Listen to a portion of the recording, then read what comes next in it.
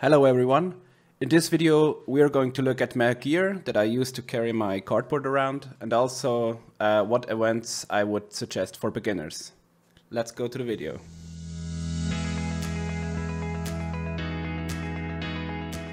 I personally started playing Fab attending armories.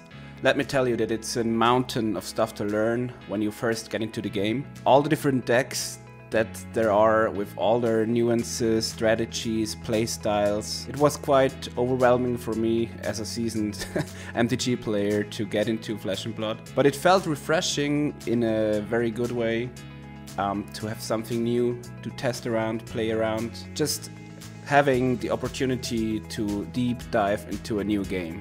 It was amazing. If I could give myself an advice when I started playing with the things I know now, I would suggest that attending limited events is a very good starting point, since you do not have to own all the decks. You can just test out the cards, get in touch with the latest cards. Everyone is like on the same level of experience with the new set most of the time. With limited events, there is not that big of a difference between the knowledge and experience of players as with CC.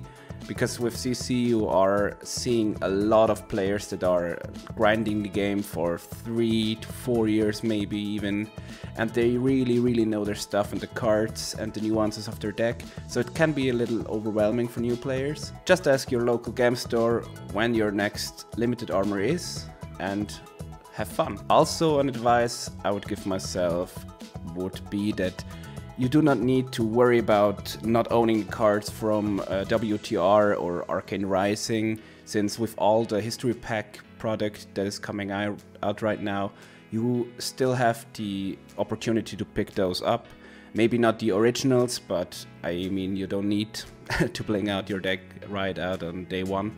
So I would recommend that you get your hands on some HP1 or HP2 cards, and so you can build your collection from there. Another format besides limited would be Blitz. Since Blitz rounds are only about 30 minutes, you can play a lot more decks within a certain amount of time than with CC.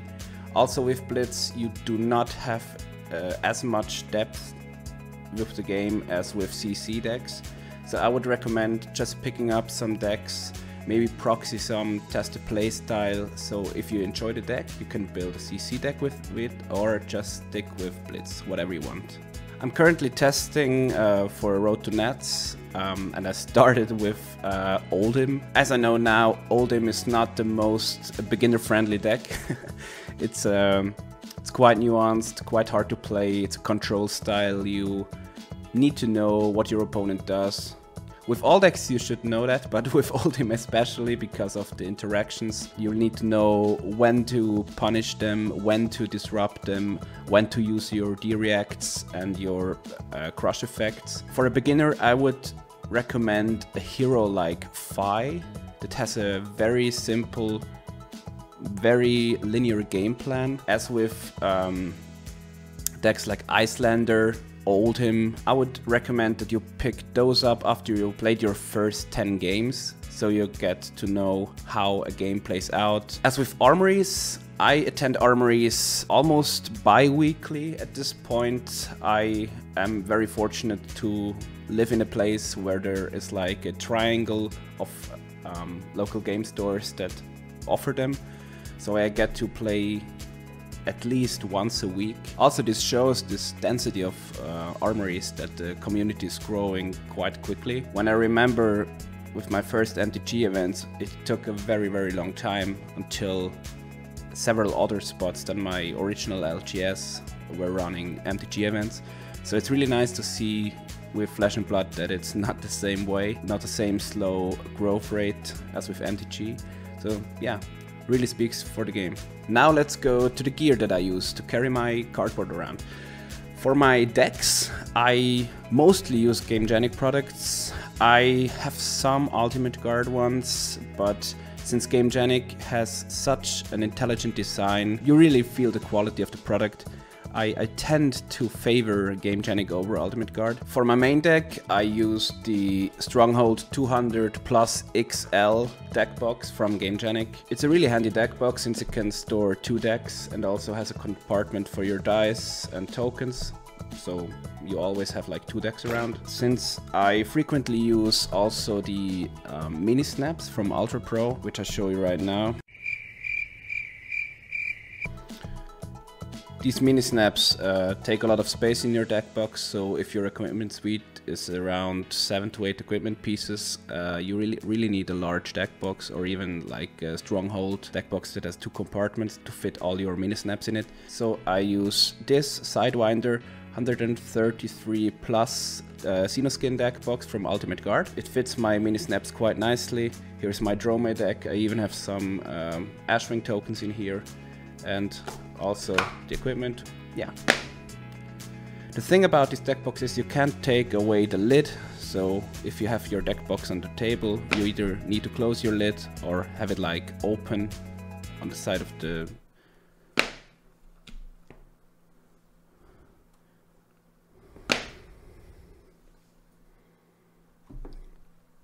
A thing that I carry around also is a Gamegenic double deck box. It contains some sleeves, some dice, some perfect size for my limited events. I have all the hero cards from the latest set and hero weapons in here, so the tokens, I'm not I have all the hero cards and weapons in here, so I'm not dependent on the tokens that people open.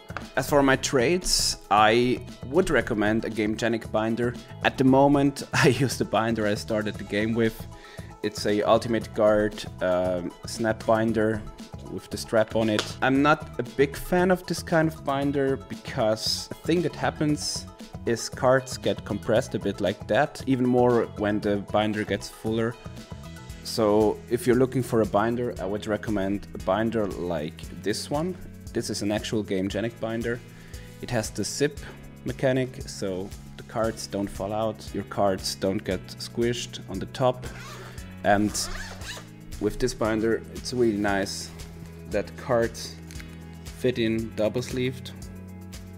You can fit all your double sleeved equipment in here. For all the other cards that I own that are playables but not currently in any deck, I use a box from Dragon Shield. It's quite a massive box and even heavier when it's full. Quickly show you what it looks like. It's a box with 2 rows that I put all my playables in, like Wounded Bull, Sink Belows, Oasis Respites, all the things that you need in your decks, but you don't really want to put it in the big binder, but also you don't want to have it lay around. So I use this box to store the mid-tier staples as I build a deck or just want to upgrade decks or change for a certain meta. I can swap cards in and out from here, and yeah. Just a really safe and secure place, safe way to store your cards. Sleeve wise, I use the Dragon Shield black matte sleeves. I also use them in my MTG career. I really love the sleeve, it's really easy to double sleeve, it really has a nice feel to it.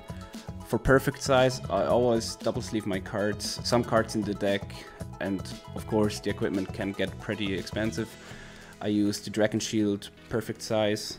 It obviously fits perfectly into the Dragon Shield black matte product, but you can use every other sleeve. I wouldn't recommend side loaders, since side loaders actively damage your cards. I know there is the argument about it's easier to sleeve cards, but the thing with sided loading sleeve is, in my opinion at least, that the cards get actively damaged because the purpose of the double sleeving is that the opening of the sleeve within the larger sleeve is on the bottom, so there is no way any dirt or any dust can get on your cards.